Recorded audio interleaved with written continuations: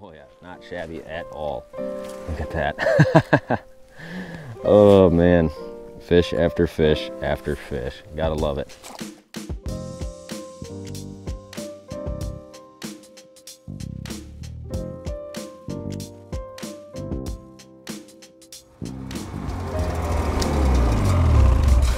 What is going on, guys? Today we are back with another video. We are out here today and it's finally not just unbelievably cold out.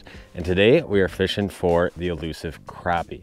And when we're fishing for crappies, you guys could probably know by now that the walleye bite has been not so good for a little while.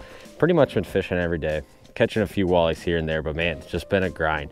And I scoured the interwebs, messaging people asking like, hey, how's the bite over here? How's the bite over here? How's the bite over there? And I've not heard a lot of positive stuff. And we might just kind of be in that portion of the winter where it's kind of like that midwinter on now, where things are just a little bit slower, got to work a little bit harder to catch fish and all that kind of stuff. So I need a quick mental break from the walleye fishing today. And we're out here fishing crappies, and we are gonna do the classic crappie catch and cook is what Mitchell wanted to do. And he's coming out here. He should almost probably be here by now. But we're hopefully gonna find a few fish and get set up before he gets out here. So we're out here and we're gonna be targeting just that classic suspended basin bite and hopefully catch a few fish, hopefully kind of let some go. We might run kind of a dead stick jigging combination, something like that, and hopefully get it done, catch a few fish. But for now, still pretty cold out this, about middle of the day now, but it's only a couple degrees out. And we're gonna flip the otter up, get everything rocking and rolling inside, drill a few holes, hopefully find some fish, and be catching crappie soon. So stay tuned, let's go to going on, let's catch some fish.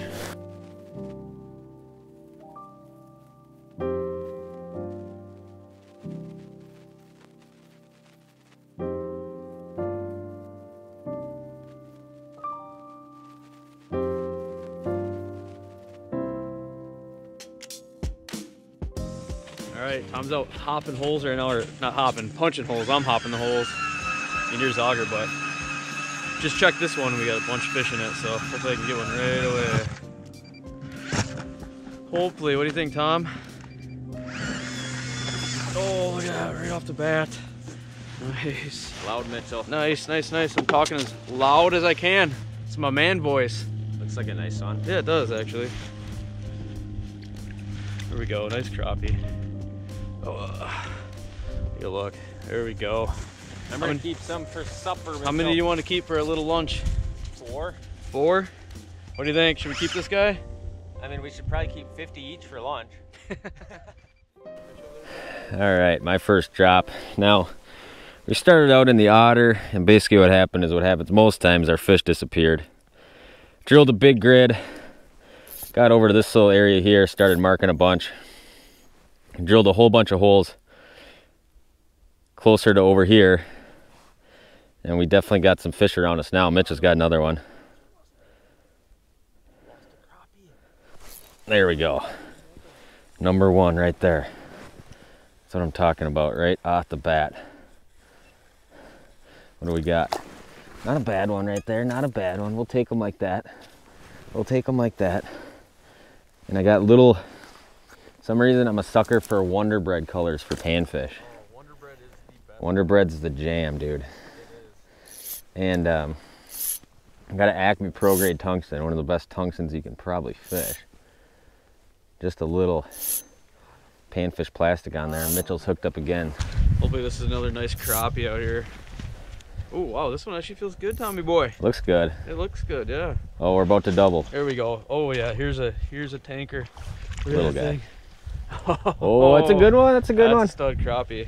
Let that big guy go. We are keeping fish, a few of them for lunch, but a fish like this, going back in the water. That is just a stud. The best size fish you can keep are the mid-size fish. Mid-size fish, if you're in a lake where a lot of them are, that size, that's a let-go fish, obviously. And he got bit by a northern or something too. He's just having a rough life. Mitchell's gonna have me take a picture of his crappie here. All right, give me your phone. Guys gotta book some trips up. I'm gonna do some double duty here. You know what I'm saying?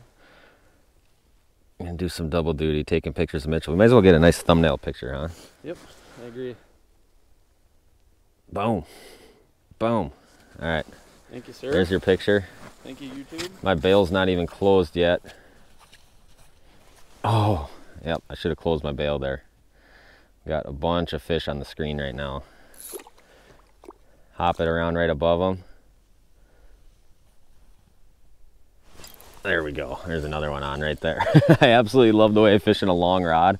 It just loads up like this. Oh, oh, oh. You don't get this kind of load out of a 30-inch ice rod. There's another really nice crappie for out here. Look at that right there. What's that? Oh, guy's talking to the camera. He's talking to you guys. There we go. Look at that. That's a nice crappie. He's probably just shy of 12, I'd say. Going back. Going back. We got a pretty good little wad of them here, Mitchell. Yeah, there's a lot of fish right now. I don't think I have the right color on. I like your color. I like that Maybe it's Wonder the Bread. angle of the dangle, Mitchell. It could be. It could just be the angler. You know, you never know. The angle of the dangle. Could be.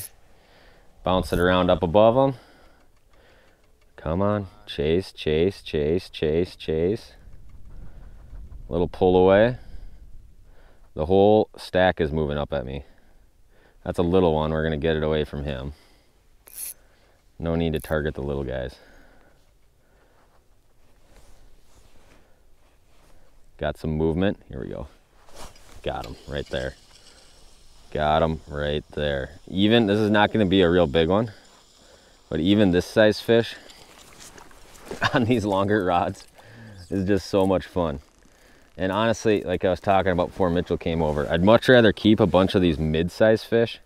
You know, if your lake has, if you're catching, you know, your average size fish is 9 inches, 9.5, I'd rather keep those than the, you know, those 11 and 12 Got inches him. that are mixed in. Well, this feels actually like another decent crappie. I hope it is. Yeah, Man. Fishery of bigger fish just by Oh yeah, look at that. Thing's got some fight in him. a lot of times I'd rather keep that. Maybe I'm just on the school of bigger fish How many versus fish Tom over, you know, like usual. What's that, Tommy boy? How many fish you got? Look at that. Oh yeah, here's another nice one. Nice. How many fish do I have on the ice? He's a good keeper size one. Yeah, it's a good keeper. Not too big. Oh, oh my gosh, dude. When you get on these high flying pods of fish, so much fun. Here we go. I think he's gonna be another good eater.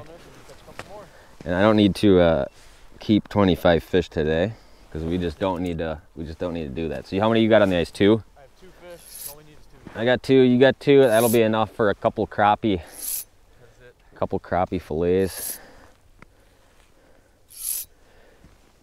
And it's funny, like when I go to Minnesota and fish panfish, it's like every lake limit of 5. Come to northern Wisconsin and it seems like a lot of our lakes are still at limits of like, you know, 25 fish, which is just absurd. Mitchell missed one.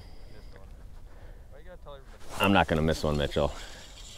I'm 100% all the time, just when the camera's on. Here we go. There's another one. Another nice crappie right there.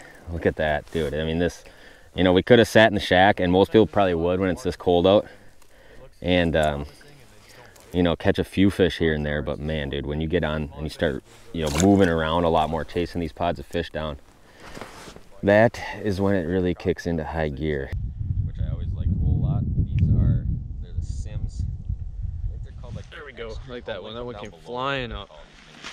Actually, this one does not feel very big, but you can tell he's not going to be a little dink though either. Actually, really nice one. Oh, I can't even get a hold of him for you guys yet. Pretty decent crappie. Nothing huge, but good eater. I'll hold it just right in front of the camera on this one. And hopefully you guys will be able to see it get popped real good here. I always say this in every video, but whenever you're picking a panfish rod, you want a rod where you can see an up bite, you can see a down bite. All right, so watch this tip real close here. I'll try to see that. Hopefully you guys can see that good. Normally I don't like stopping jigging while I got a fish right on me, but that one, we fooled that one. There we go, look at that beautiful crappie right there. Hammering that Wonder Bread. I'll go ahead and link this jig down below because it's just so much of a standby for me through the ice. Back down, and we're just fishing little plastics on there. And as long as you keep that thing moving, you know, plastic's equally as effective as live bait most of the time. And I'll see if I can get you guys another good shot of this rod tip getting popped good. Go down about 5 feet above the stack, hammer it in place, get them to fly up. Oh, that one didn't move it. See, that's why. GoPro flasher cam going on. There we go. Oh man, fish after fish after fish after fish out here. Such a fun bite when you get on them like this. And the whole key is really drilling more holes than everybody else and covering more ground. And when you do that, it almost always pays off. There's another nice one right there. Oh, there it is. There we go. That one came flying up and actually committed.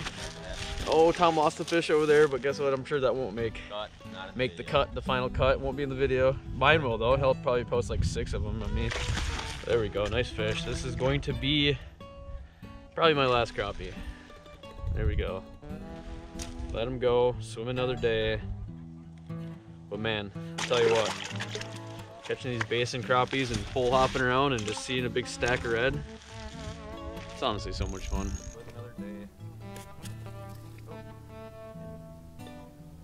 There we go.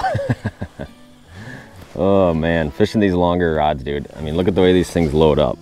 Even with just a normal crappie, it makes it so much fun. It almost feels like back in the day when we all started and we were fishing with the old ice blues. And remember how fun like a 48-inch ice blue was on a crappie? Well, this is like the 42-inch blue or the 48-inch blue on steroids. It's just so much lighter, so much more finessey. It's such a better feel. But you still get that super fun load, you know, that you wouldn't get in like a 24-inch rod or 26-inch rod like a lot of guys fish. And I'll try to get you another good bite on it here. We'll hold sideways to it so maybe you guys can see the bite a little bit better. I'm gonna get right down on top of the stack, bounce it in place.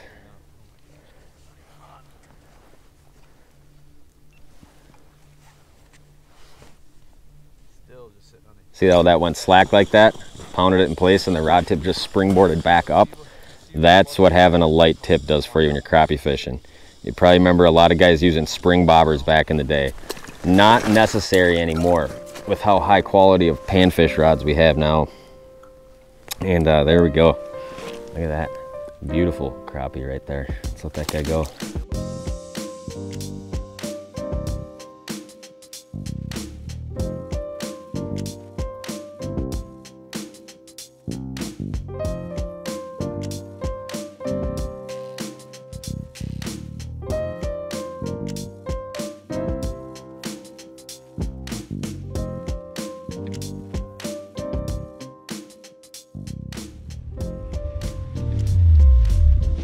All right, shore lunch time.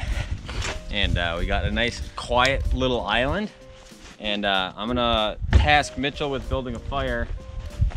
And I am gonna clean some crappies up.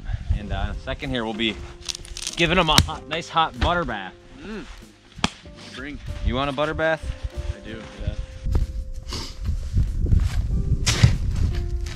The catch and cook knife, courtesy of Jay Siemens. And get these guys cleaned up real quick, and we'll be good to go.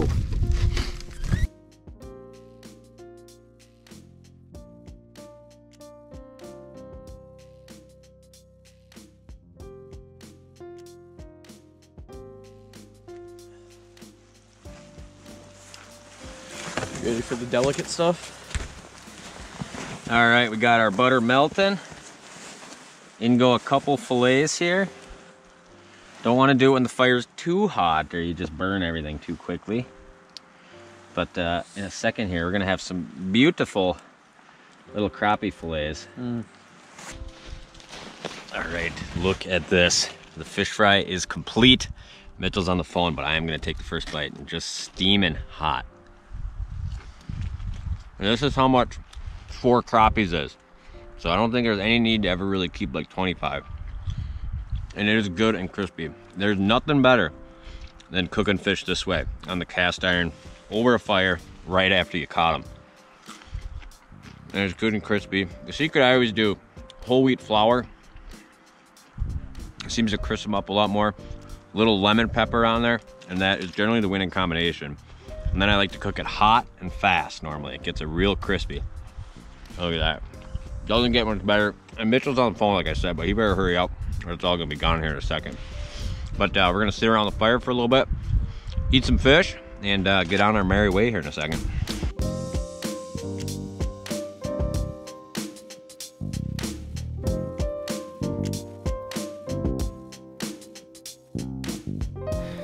All right, guys. Well, hopefully you guys enjoyed watching this video. Fish fry is over. Crappies have been caught. Fire's been put out safely by Fireman Mitchell. Look at this beard, lumberjack. That beard's getting out of hand, my man. But hopefully you guys enjoyed watching this video.